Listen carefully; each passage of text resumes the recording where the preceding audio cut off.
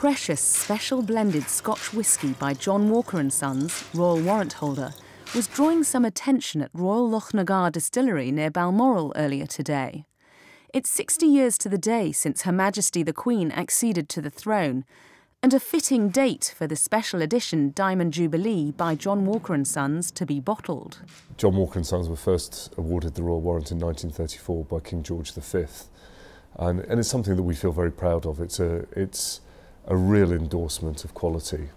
And so to continue that royal connection and find an appropriate way to celebrate what is an extraordinary anniversary, we feel very proud to have been able to do that.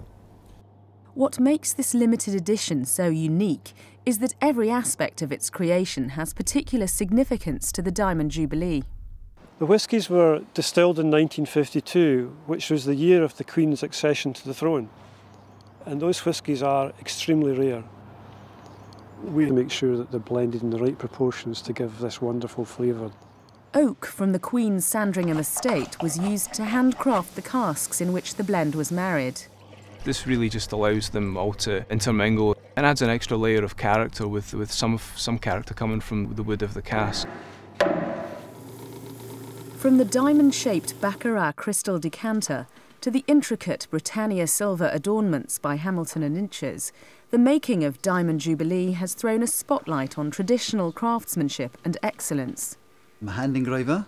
The trade itself is a very old one and becoming increasingly rare. Each job I do is unique and brings the piece that I'm working on to life and gives it each a specialness, a one-off.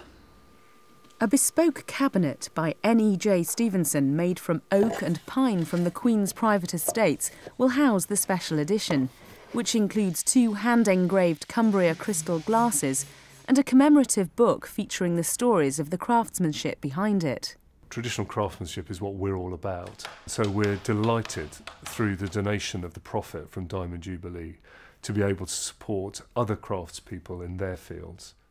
The first decanter will be a gift for the Queen, followed by 60 other editions to be sold by John Walker & Sons for £100,000 each, with the profits donated to Quest, the Queen Elizabeth Scholarship Trust, to support craftsmanship. We launched our Diamond Jubilee appeal essentially so that we could increase the number and value of scholarships that we're able to award. The John Walker & Sons heritage will last for generations to come, helping talented craftsmen and women to be their best.